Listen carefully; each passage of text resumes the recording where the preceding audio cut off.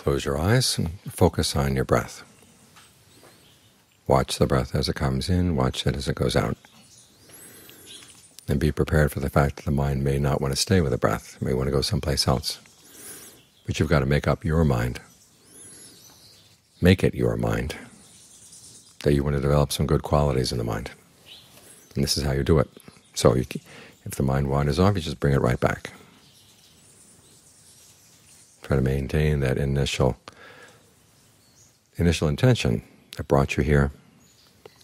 You want to train the mind, you want it to meditate, you want to get some good qualities inside. And it's going to happen only through your own efforts. Right view is not the only part of discernment. There's also right resolve. Resolve on renunciation, in other words, stay away from the sensual thoughts. Resolve on non-ill will, i.e. resolve on goodwill, and harmlessness.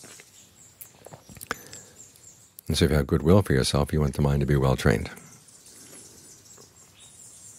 So it's not just a matter about learning about the teachings, but wisdom lies in seeing that suffering is a big problem and it's caused by your own actions, so you've got to do something to become more skillful in the way you think, speak, act. So you want to carry through with that wisdom as you keep coming back to the breath, and making it enjoyable to come back. This is another part of wisdom, too, is that it's strategic.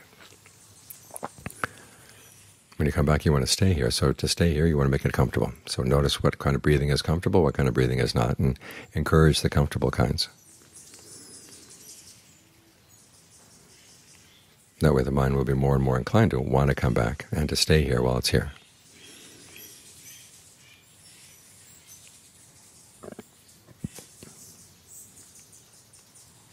And this way, you're showing goodwill for yourself. Because after all, what shapes your life if not your own mind? Because, as the Buddha said, what we experience comes out of the mind, comes out of the actions we've done. And the quality of mind with which we act is the important part.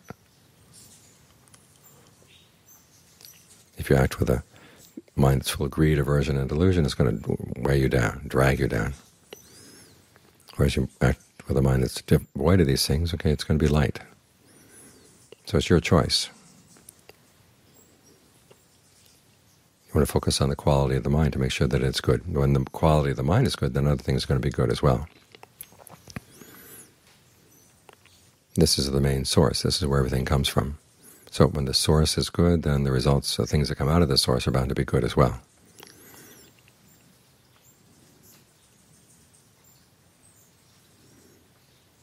So your main attention should be focused here.